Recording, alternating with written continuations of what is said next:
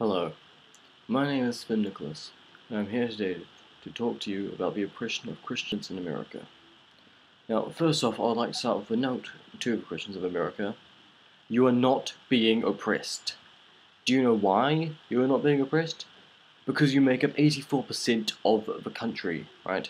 You are vastly overrepresented in Congress. Almost all the presidents have been Christian, and 50% of the people in America are creationists. The next largest group after Christians is atheists, making up about 10% of the population. The fact that you people are stupid enough to believe that a minority so small as the religiously unaffiliated could in any way oppress you is simply mind-boggling. And to quote the song Want You Gone by Jonathan Colton, it would be funny if it weren't so fucking sad.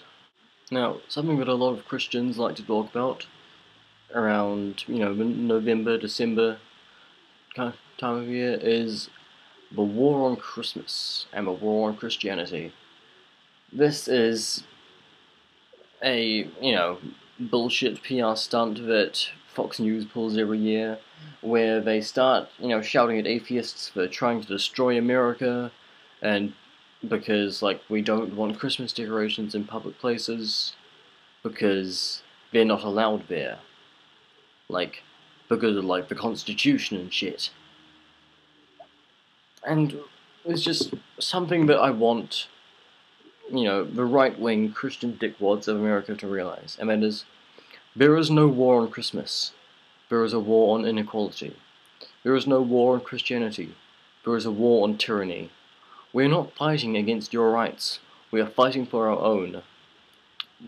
Do you know what there is a war on? There is a war on education.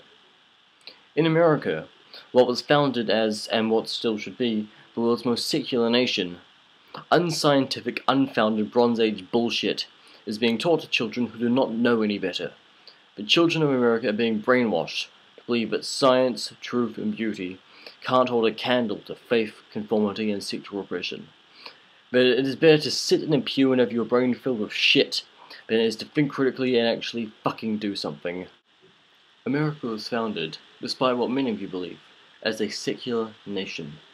Enshrined in the founding document of said nation is a separation of church and state, one that is in a sorry state of repair.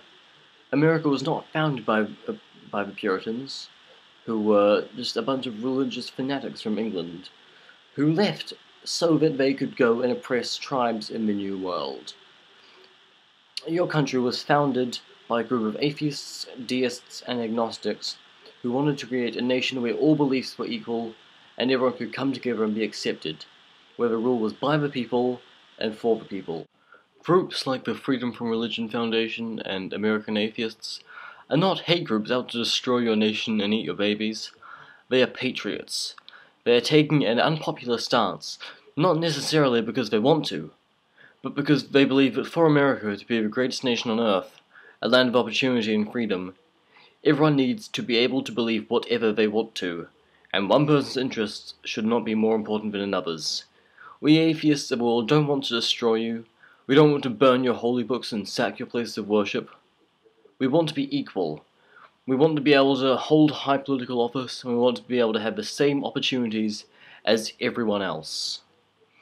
In conclusion, Christians of America, you are not being attacked. You are not being oppressed. You are attacking, and you are oppressing. And could you please fucking not?